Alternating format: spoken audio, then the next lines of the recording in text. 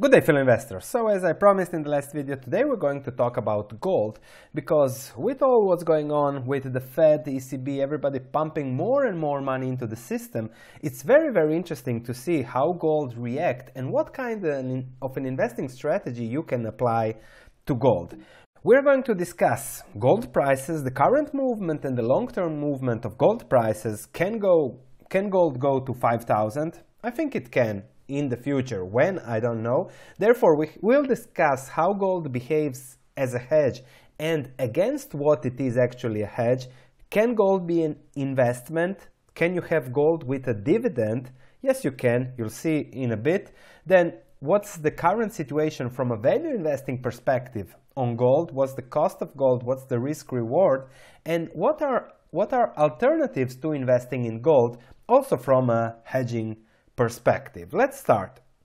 On the discussion on the price, last month everybody expected gold prices to be up. Some were surprised in the comments, but gold prices actually fell due to the crisis that we now have. Now, why did gold prices fall? Well, usually gold prices, when there is a run to liquidity, gold prices are sold off as any other asset class. So when something goes down in the market, when the market crashes, everything goes down. And that's a given, that's a normal. So you must not take into account the short-term moves to categorize something as an investment.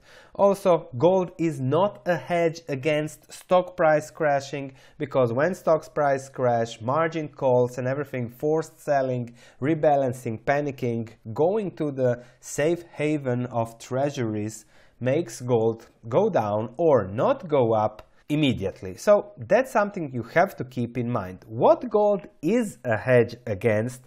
It is a hedge against loose monetary policy, loose fiscal policy, and lower interest rates. As you can see, since the Fed topped out with increasing interest rates at 2.5%, the beginning of 2019, gold started going up, and especially up when it was clear that the Fed will be forced to lower interest rates, because it was clear that higher interest rates are completely detrimental to the economy. So loose monetary policies, gold up, because gold is supposed to be fixed, relatively fixed in supply. It is a real asset, therefore not real assets, fiat currencies, cannot compare to gold. So yes, gold is and should be a hedge. Even if we look at the long-term situation from the 2000s, when it was clear that there is an issue with the system, with the debt, with the interest rate, gold slowly started going up. Then when the Fed started really printing the money, increasing the balance sheet,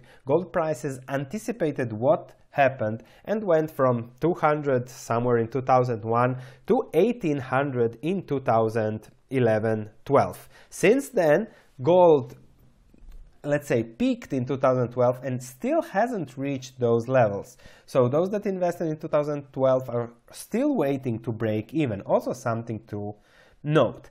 Another example of how gold prices, when there is run to liquidity, go down. 2008, we know what happened in 2008, the crashes, the high volatility and the downward movement of stocks. Similarly, gold prices also went down for a while until it was clear that the Fed will intervene by printing more and more money, which should increase the value, the price of gold in this case. The value not. The value of gold is always gold.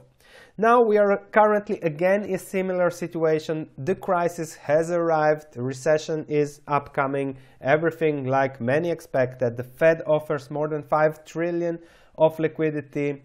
Bank of China pushing money into the system, European Central Bank immediate injection of 135 billion, low interest rates, lower interest rates everywhere. Many central banks have lowered interest rates. So here we are, and gold should be a long-term hedge against that. And if you ask me the question, will gold go to 5,000? I think that somewhere in the future, gold will definitely be at 5,000. When? I don't know. How long it will take? Will it take 2 years? Will it take 20 years? I don't know, but it's likely that due to the policies, both fiscal and monetary, all around the world, due to the conviction that zero interest rates are the best for the economy, at least short term they are, due to that, somewhere, sometimes it might explode, we might see inflation, we might see a scenario that we have seen in the 1970s again, and then, yes, gold as a hedge against inflation might go to 5,000. When? I don't know. Now, let's see how gold fits the investment categorization as an asset class. How does gold fit your portfolio? Because if gold triples to 5,000, it's not said it's the best hedge or investment out there. It's an easy, very beautiful story to tell, huge fiscal deficits, money printing and everything, so buy gold, but especially on YouTube, most of those that sell that story also sell you gold, so they make money on commission when you buy or you sell. They don't really care where the price of gold goes, so be careful on that.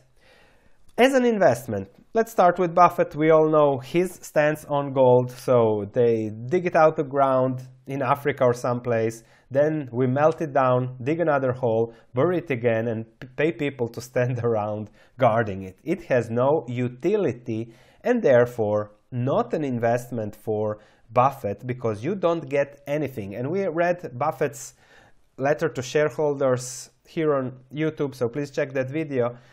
Gold doesn't have a dividend, doesn't grow ounces, doesn't reinvest earnings, doesn't compound, which are the key things when it comes to long-term investing and to what Buffett did over the last 60 years. So that's something you have to know when it comes to investing in gold. You're renouncing a dividend, growth, compounding, and reinvesting earnings. So gold is just a hard, real asset that gives you protection against inflation. There are other, and we'll see in a moment.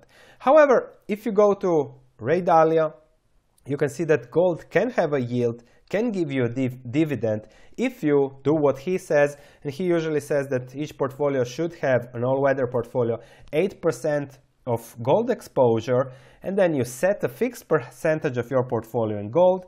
You rebalance after significant moves, or 10%. When it goes up to 12%, you sell 2% of your portfolio, bring it down to 10%. So when it goes down to 8%, you bring it back to 10%, rinse and repeat. You get a yield, you get a dividend, you get returns. So you get somehow a return on the asset class, which gold is. But you have to rebalance every few months or every year when it goes up, or after 10, 20, 30% moves, depending on which is your strategy. So that's also something to think about if you want to have gold in your portfolio.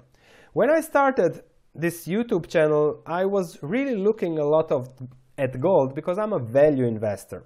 And with gold prices, they were there about 1,200, 1,100, 1,300, so much lower than now. And I was looking, okay, I'm a value investor, I look for value, I look at the production cost of gold, and then I see, okay, what is the risk and reward? When gold was at 1,200, I saw a very low risk that it goes lower. Yes, it can go to 1,000 to 800, but for a short period of time, and a very high possibility that it goes higher, as it happened, because the stability of the system was there, which now isn't there anymore, financial system, so money printing and everything, and gold has jumped. This was my theory 2017, 2018, when this channel was in the building, because I saw gold as a value investment. And this was the core of my theory. The cost of mining gold is around 1,000 per ounce. So if gold is close to 1,000, when you add the debt, the limit resources that miners have, then you say, okay, it will not go that easy below 1,000. So my theory was that gold was an investment, a value investment, and therefore I made a lot of videos about gold, and now you don't see them anymore because the risk reward has changed. I don't know where gold prices will go in the future, but I know that the margin of safety is closer to 1,000 than it is to 1,500. That's just my value investing perspective. Also, if I look at Barrick's a 5-year plan, their cost of sales for gold are set at 1,000 again. Their long-term plan, 2021, they still expect gold prices to be at 1,200. So there we are.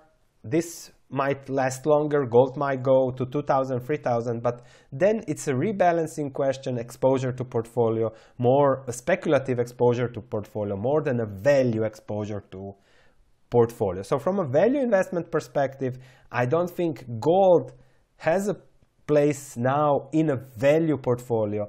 In an all-weather portfolio, in let's say a speculative part as a hedge portfolio, then gold might have a position if that fits your investment style and preferences. So really see how it fits you and apply the best strategy for you. What are the gold hedge alternatives? We see all this news, pumping money, pumping money, pumping money, and then everybody says the first thing that comes to your mind, okay, gold is a hedge against inflation. I need to buy gold. Is gold a smart investment now? And all the questions that I get. However, if I compare gold prices and copper prices over the last 20-something years, since we have had all the all the expansions, balance sheets, low interest rates and everything, the returns as a commodity, commodities, copper is also limited in supply, also gives you a hedge against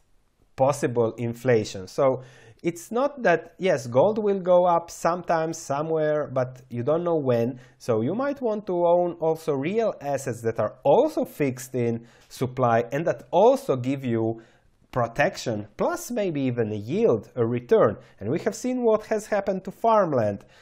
So this is Iowa farmland, went from what?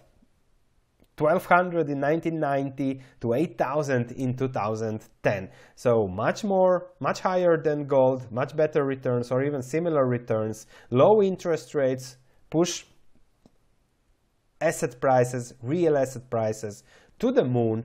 And in addition, you get a yield growth, you can reinvest earnings, etc., etc. So there are plenty of alternatives that you might want to consider when it comes to investing in gold, and then comparing what gold is as an asset class, as an investment, to other options. We recently discussed Visa as a stock. So if there is inflation, if there is more money in the system, Visa will process more money, more payments, more transactions. They will make more money, more margins, higher margins, improved earnings, more dividends, more buybacks. So Visa will also be a business that has pricing power that will give you a hedge against whatever we might see in the future. Also paperless payments, etc., etc. So there are plenty of things that gold has to be compared to before jumping into gold. My message is, check gold, see how it fits your preferences, but don't be a gold bug. Be smart about it. Diversification, yes, definitely. However, this is a message from my stock market research platform on my gold and gold miners section, how a new member came and he says how he invested everything in gold in 2012, and over the last 8 years nothing happened. He recently broke even and he asks whether he should buy businesses and sell gold, but then if it goes up, and that is always the same issue with gold. When you invest it, you are speculating on the gold price. I have no idea where gold prices will go, so see how it fits your portfolio, your strategy. It's easy to get into the gold bug, let's say, theory that gold prices will go to the moon, but years and years pass and it doesn't happen very often. 25 years of nothing, while the index fund was up 15 times from 1980 to 2005, even longer if you consider long-term returns.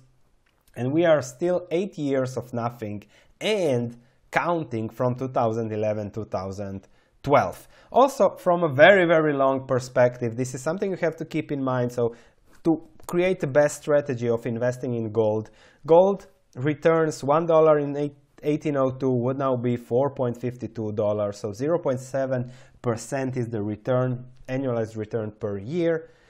compared to stocks 6.6%. $1 is now 705,000, probably even more because this ends in 2005-6.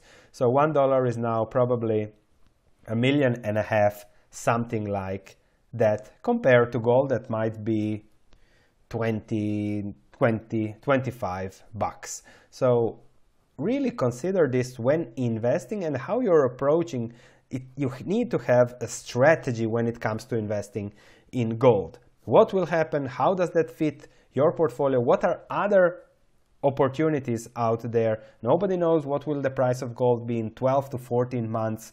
And yes, you can take advantage of volatility within an all-weather setting, a little bit of trading, rebalancing for yield. But remember, gold doesn't produce anything. Thank you for watching. Check whatever I do in the links in the description below. You have my blog, podcast, book, stock market research platform, charity, whatever. Subscribe to this channel. Click that notification bell, and I'm looking forward to your comments, and I'll see you in the next video.